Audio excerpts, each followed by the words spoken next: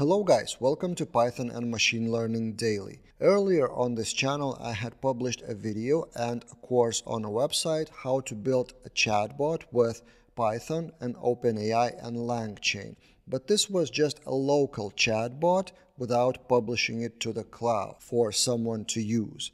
And then sometime later we published a separate tutorial about publishing any machine learning model as API with Flask and deploy that to DigitalOcean, for example. So then we decided to combine those two together and build a chatbot as API for someone to consume. And personally, I come from PHP and Laravel framework background, so I decided to choose that as a client, as a web page to consume that chatbot from Python API. And in this video, I will show you the code and how it works. So here's the website in PHP and Laravel, not in Python.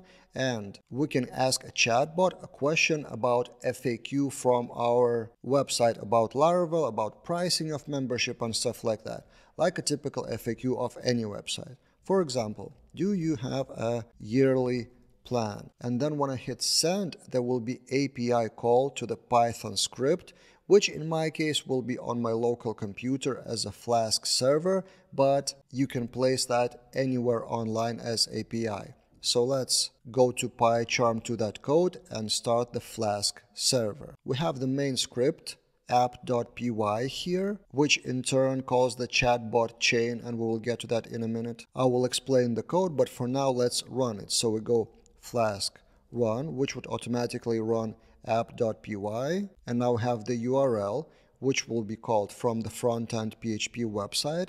And now when we hit send, here's our answer. There's a yearly plan available. Another message, for example, any discounts for that, and we can actually make typos. That's okay with OpenAI.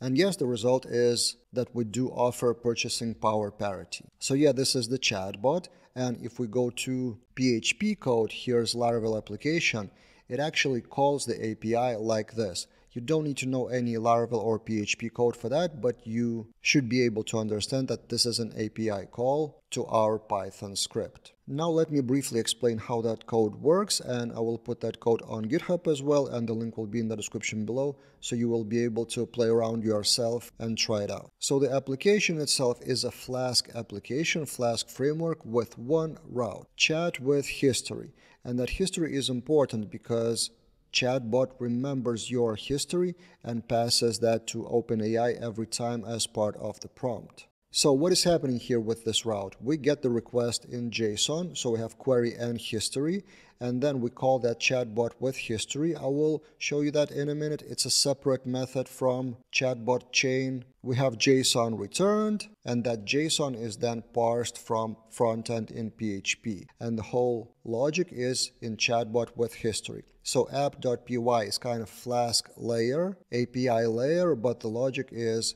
in this file, chatbot chain.py. I did explain how chatbots work in general in the course on Python ML Daily. Here I will link in the description below, and there is also a video version. I will also link that, so you can go through that in 20 or 30 minutes in depth.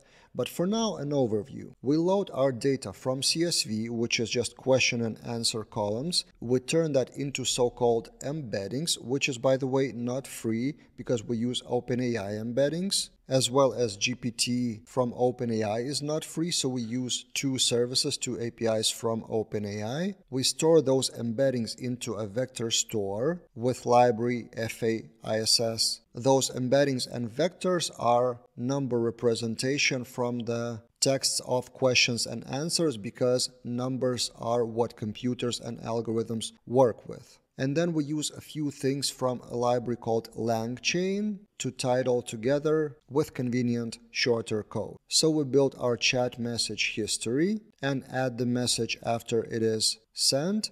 And then we create a conversation with LangChain class and create a conversation chain. So this is a memory, and we pass that memory into a chain as one of the parameters. We use the model called GPT-4. This is its full name, and then we return that chain with prompt and that prompt includes chat messages history. So we built that prompt with quite a long F string and a list comprehension here. And then our chain calls OpenAI and returns that result with answer as a part of that chain. So we get that answer into this object in app.py and return that as part of the JSON coming from our Python API into this website. So again, I will link all of that in the description below with code on GitHub, and you may play around with it yourself.